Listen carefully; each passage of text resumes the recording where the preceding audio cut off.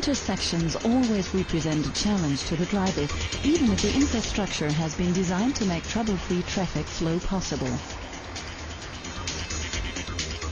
The local conditions and behavior of other traffic users, which is difficult to anticipate, often force the driver to act in an unusual way.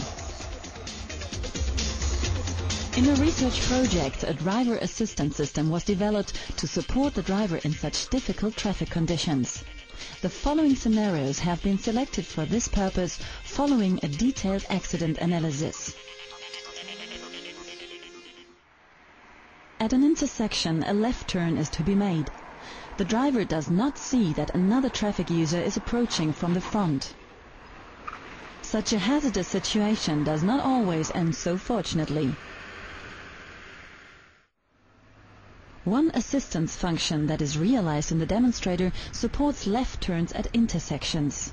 The system detects the driver's intention to turn left.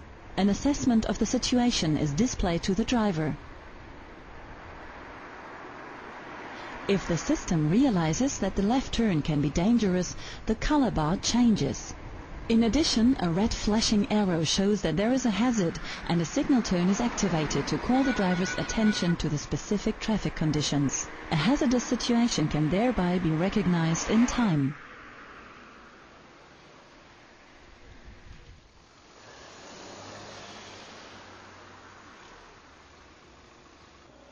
Our driver now approaches an intersection with a road that has the right of way.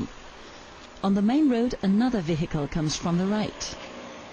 Late braking can be hazardous for oneself and other road users.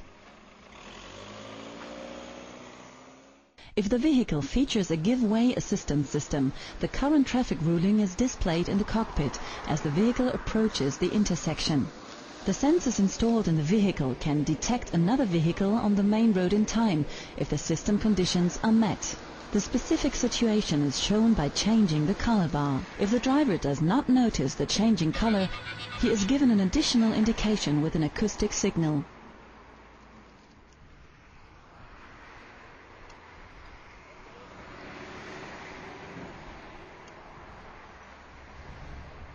One of the gravest causes of accidents at intersections is the failure to notice a red traffic light in time or seeing it when it is too late.